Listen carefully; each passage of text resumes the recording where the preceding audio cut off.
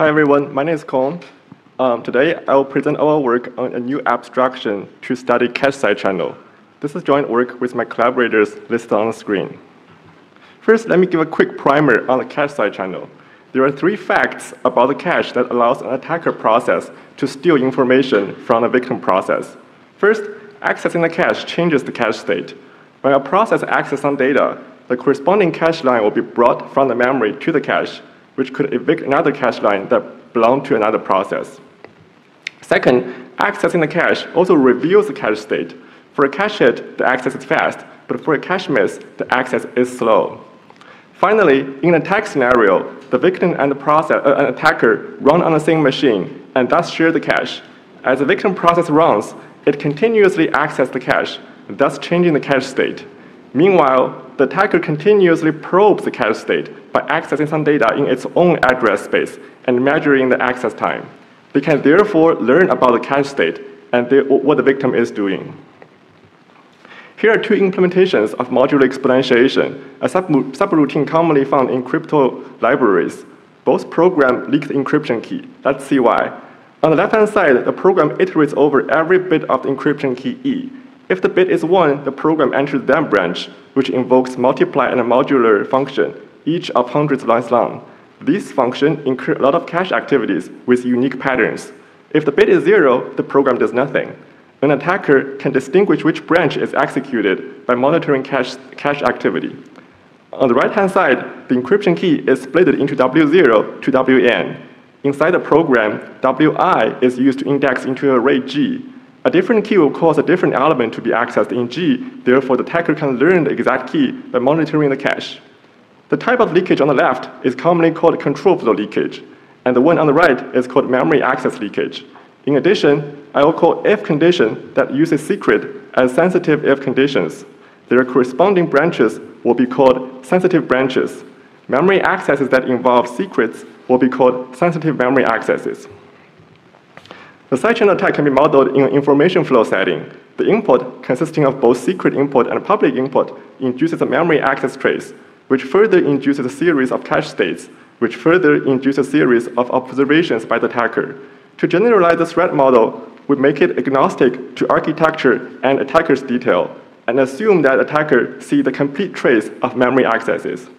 And as is common in security research, we also assume that attacker knows the source code. The goal of our work is to quantify the amount of information leaked and also to repair the program so they don't leak. To quantify leakage, we use an information theoretical measure called channel capacity. It is defined as the log2 of the number of all possible observations.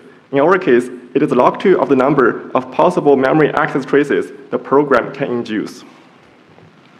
Prior work on mitigation has largely used the constant time programming paradigm, which looks out for specific patterns in a program. More specifically, it looks out for sensitive if conditions and sensitive memory accesses.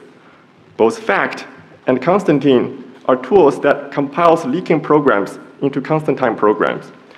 These tools use different techniques to find a sensitive if condition and a sensitive array accesses in the program, as is highlighted in red.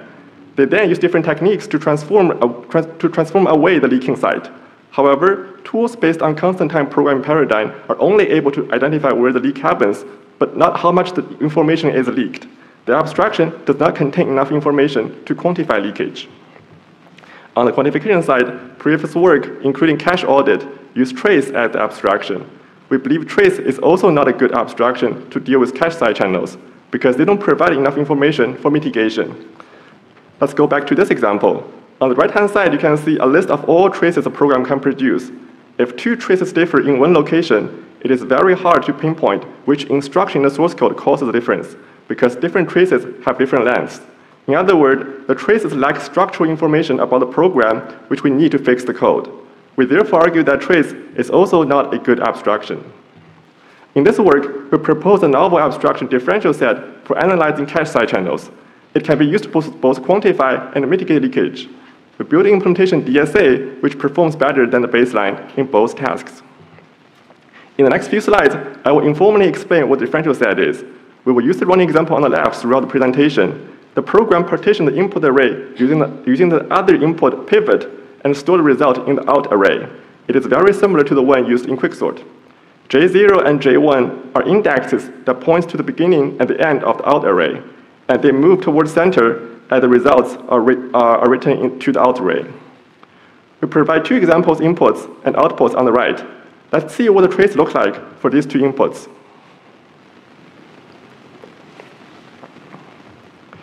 As it's highlighted in red, the two traces are different. Now, if we look at the traces horizontally and group memory accesses into sets, each set represents all possible variations that can happen at this location in the trace. These sets coalesce the variation introduced by both control flow leakage and memory access leakage. We call each of these sets a local differential set, and they're used to patch the original program. How the patch works is that instead of accessing memory address directly, the program will access every element in the local differential set and choose which one to use inside the CPU core. We will discuss more about that later. Also, we use a simple example where the branches have the same length. We will show how to deal with more complex programs later. Now, still looking at the trace, but to do it vertically, we obtain a set of all traces.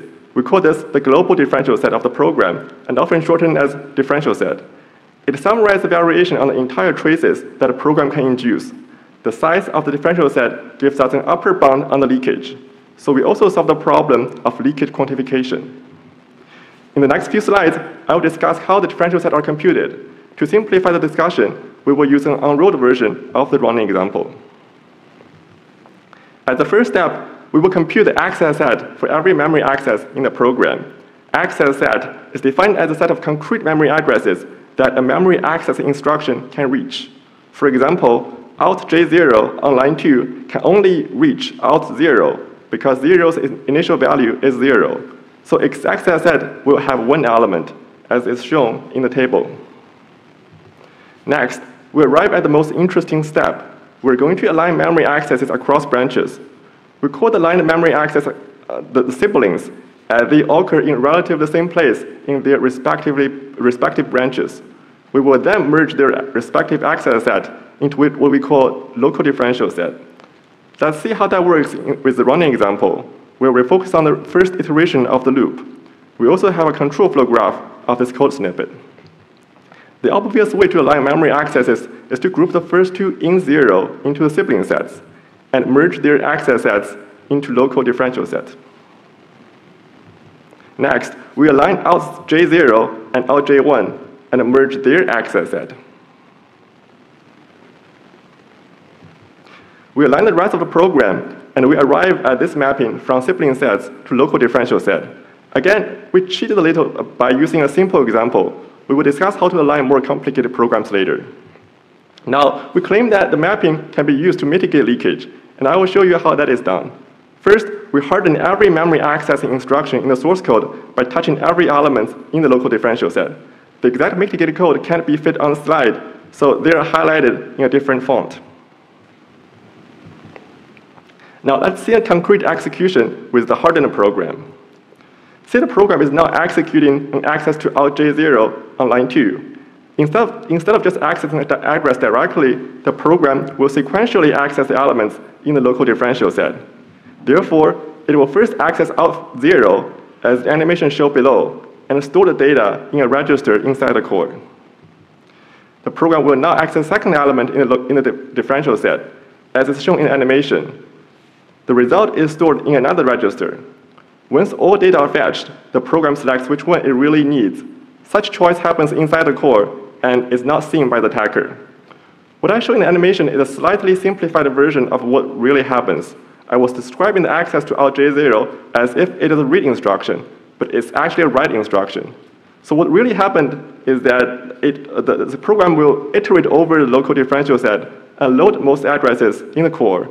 If the address is the address it intends to store to, it will do a store instruction rather than a load. Let's convince ourselves that the hardened program is now secure. Looking at the trace before, different input induce different traces, which leak information. After mitigation, the program produced the same traces regardless of the input. What the attacker sees is a sequential access to the local differential sets, which they already know since they have the source code. We've seen how we can mitigate the leakage. A natural way to quantify the leakage is to take the Cartesian product of the local differential sets and count the size. If we do so, we estimate the leakage to be log 2 of 18. However, doing a simple Cartesian product will overcome the leakage. For example, the combination highlighted in red is impossible, as alt0 is accessed multiple times, which can't happen in an actual execution. We therefore refine the differential set by attaching a pass condition to every element in the local differential set. We can use the conjunction of pass condition to rule out impossible combinations. Using this new table, we are able to compute a set of traces which has size 4, and we conclude that the program leaks 2 bits, which is indeed the ground truth leakage. Besides, we want to point out that the quantification task is compositional. Instead of counting the number of traces, we can instead count subtraces and multiply the leakage. Users therefore have a choice between precision and scalability. I'm not going to discuss branch alignment. The idea is simple. If 2 branches have different number of memory accesses, we pad no up memory access called holes to the shorter branch. This ensures that every pair of branches has the same number of memory accesses, and consequently, the program will produce traces of the same length. For the same program, there are many ways to align branches. A different alignment will result in a different differential set. Are they all valid? The answer is yes. We have a theorem that states, given a program S, regardless how the branches are aligned, the resulting differential set has its size strictly greater than the set of all possible memory traces, thus providing a sound estimate of leakage. Another natural question to ask is whether the different alignment are equally good. The answer is no, because some alignment produce more efficient mitigations. Let's look at this example. The then branch has 2 memory accesses, whereas the else branch has just 1. There are 2 ways of aligning branches. Each will produce a different local differential sets. The alignment on the right aligns similar memory accesses, which results in an overall smaller mitigation overhead. DSA is implemented using a series of softwares. You can find the details in the paper. Now, let's look at the evaluation, first on the quantification side. We use benchmarks from prior works, and DSA reports the ground truth leakage for all benchmarks we tested. In contrast, cache audit overestimated leakage for 4 out of 18 programs. On the mitigation side, we also use the benchmark from prior work Constantine. DSA reports produce mitigated code with fewer memory footprint compared to the baseline Constantine. We found that out of all the leaking memory accesses across all the benchmarks we tested, DSA can mitigate 6.7% without touching the entire array, while Constantine touches the entire array to mitigate the leakage. Let's do some case study. First, on the quantification test. In this program, K, the secret, is used to index into array buff. However, even though the array is accessed in every iteration, the same K is used. Therefore, the program only leaks 3 bits, as K ranges from 0 to 7. However, cache audit is not able to reason about the correlated leakage like this, so it overestimates. In the second example, we have an outer branch that is not sensitive and an inner branch that is sensitive. Because of the control of the leakage from the inner branch, 1 bit is leaked. However, cache audit don't distinguish public and secret inputs, and instead treat all inputs as secret. They therefore also overestimate. Now let's look at a case study on the mitigation. In this program, the variable I2 is indexed into an array. I2 is sensitive, but it can only take on 32 unique values because of the modular operation on the previous line. Therefore, DSA only needs to touch the first 32 elements, whereas the Constantine needs to touch every element in the array. In conclusion, differential set offers a new abstraction for studying cache side channel. It is the first of such kind that can both quantify and mitigate leakage. It can be computed compositionally, which allows users to make strategic trade-off between precision and scalability while remaining sound. We hope it unifies advancement in cache side channel quantification and mitigation research in the future. That's it. Thank you.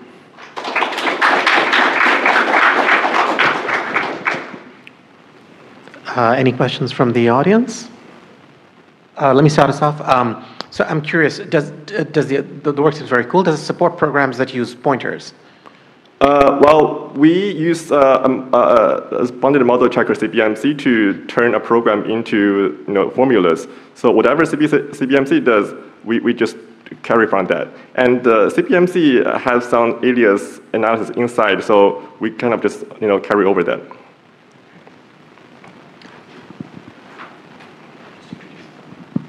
Awesome. Thanks for the talk. I'm Kirby Linville. You'll see me in 2 talks.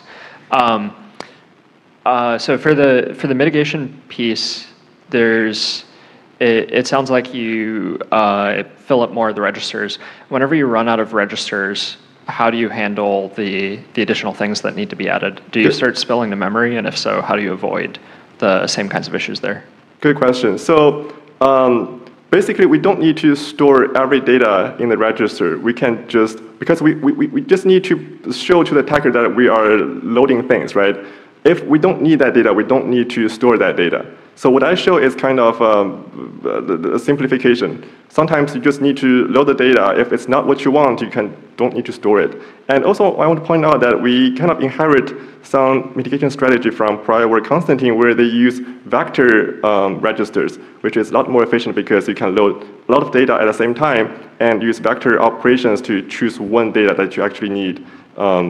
So that's also a nice strategy to deal with this. Okay, thanks. All right, let's thank the speaker again. And